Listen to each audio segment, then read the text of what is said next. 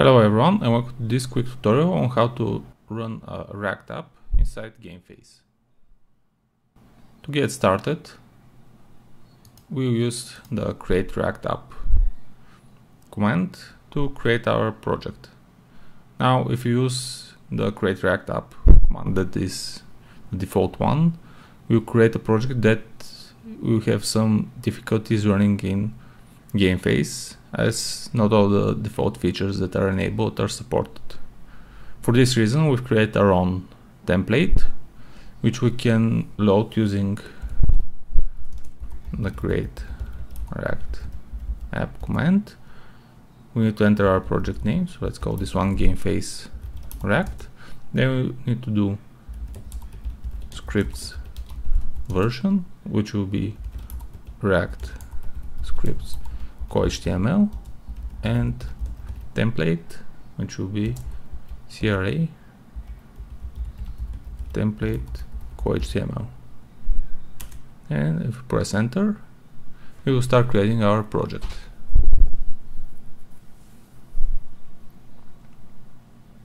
Okay, now that we have our project built, we can enter it and do npm start to run a dev server. So this dev server will run at localhost on port 3000, which we can see that it's already running. So let's just choose another one. This will run probably in 3001. So yep, we can see it opening here in Chrome. So to run this in our player to develop, we can go to our folder where our player.bat file is, and let's press edit with notepad. So here we can see this start player command, and it has a URL argument that we can now just go and select and paste our localhost 3001. So if we are on our player bat, and we'll see this Coherent Gameface, hello from Coherent Labs running. And now we can go to our source app.js, and let's remove this text, hello from Coherent Labs.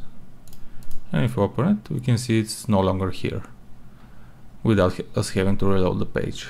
The reason is that we're using full page reload, as hot module reloading is not fully supported in Gameface. So we've opted for a better developer experience. And now I'm going to show you how to include the cohtml.js library in your React project, so you're able to communicate between it and the game. So we can go get our cohtml.js file, which is located in the samples in library.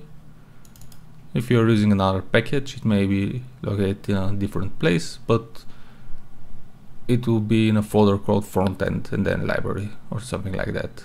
It's not going to be it's not going to have such a big change. So we can go to our folder and let's paste this file in our source. So we can now go to our app.js and let's do import star as engine from html.js. and let's save. But now we see that there is some errors that our linter has found, and this is because it tries to link this cohtml.js file. In order to prevent that, we can go to our Gameface React folder and create a es lint ignore file, and inside let's add source cohtml.js or the path to your file. So now if we save, we have to run it again. So now if we run it again, we can see there are no more errors. And let's refresh it, and it works as expected. Now we can test if it actually does work, so we can do import use effect from React, and in our app let's do use effect. Let's create a mock model. Let's call it model, and let's just add a text which will be hello from labs. And let's synchronize the models. Oh, first we need to wrap this in a engine when ready call, since this needs to happen when the engine is ready for bindings. Now we can do data bind value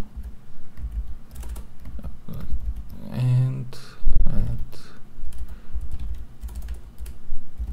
model.text,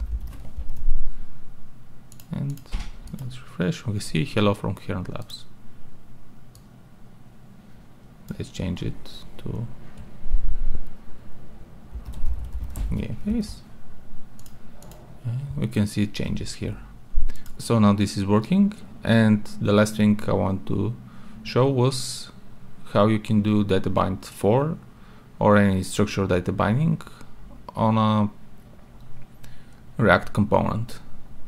So React components, let's create a new one and let's call it I don't know, let's call it square.js, and let's do import React from React,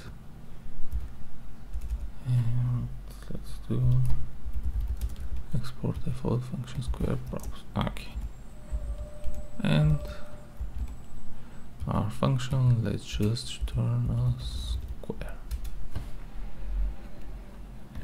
Let's put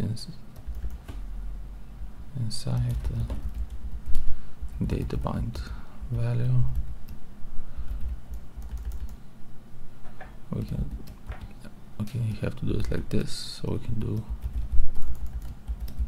props and dot model,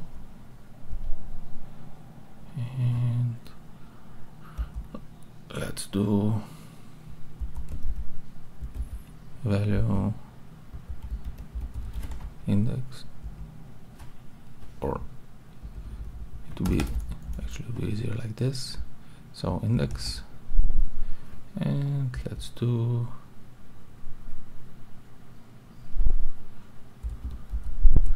number. Doesn't really matter. Let's close it. Oh, just a second. Let's close it, and this should be props index. Okay, now we have this. We can do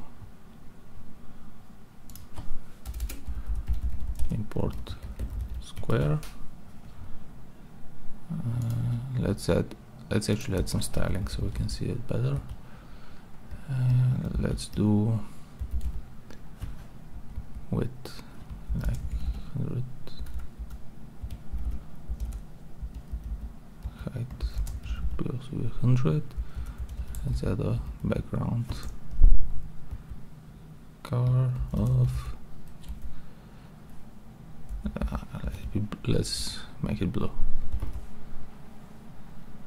Let's also add a color white so we can see the number better, and font size pre-run. Cool. So if we add this, let's add outside over here, let's call it like this, and if we open this, we'll see our blue square here. So what if we want to do a data bind for on this one? Let's just make a simple div, enter our square inside, and we can do data bind for. And first we need to add this actually to our model, so let's go values and do it like that. So let's do with the first iterator, so model values. Let's do it like this. So if we open it now, we can see 5 squares lined up beneath each other. Then if we want to pass the data, let's remove this for now. Let's just leave it like that. So we have model, and we can go square model, and we can pass like that. So iterator. So now with pass we can see it's 1, 2, 3 to 5. And this is everything you need to go to get started with your React project in Gameface. Thank you for watching and have a great day.